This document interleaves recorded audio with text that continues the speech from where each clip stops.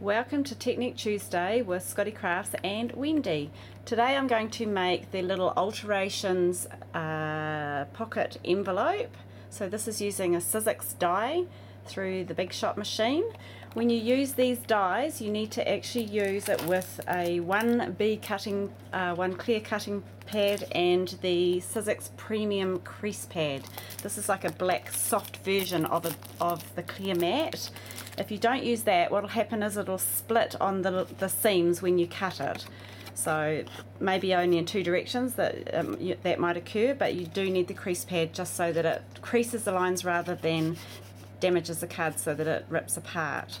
So this is what it's going to look like completed, and the technique that we're doing is called Faux suede. So this is done with Perfect Pearls and the Ink Essentials Ink Refresher. So this is like a spray that you can spray onto anything water-based like your distress ink pads, your pens, etc. to refresh them rather than having to re-ink. So I'll just put that aside.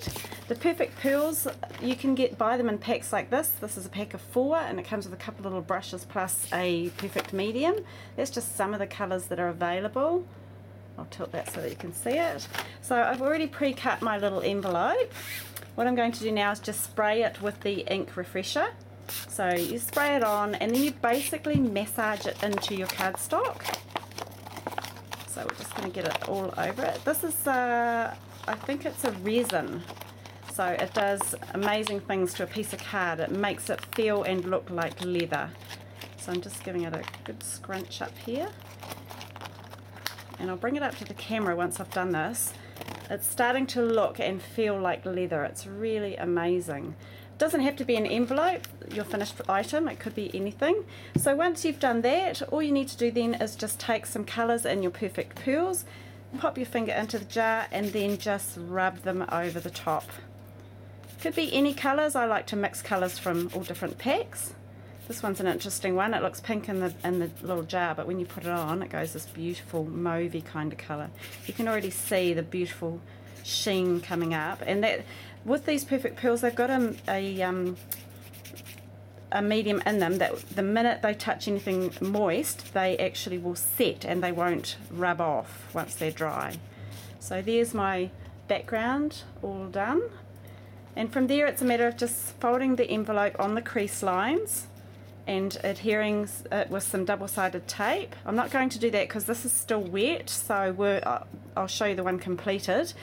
The die also cuts out the 2 little ring reinforcers so that you can apply them to do it up, and all you do is use like your awl or your pokey tool to poke the hole through, pop a little brad through each of the 2 holes. So one goes in the flap on the envelope, the other goes on the body of the envelope, and then you just take your string and wind it in a figure of 8 to close your envelope.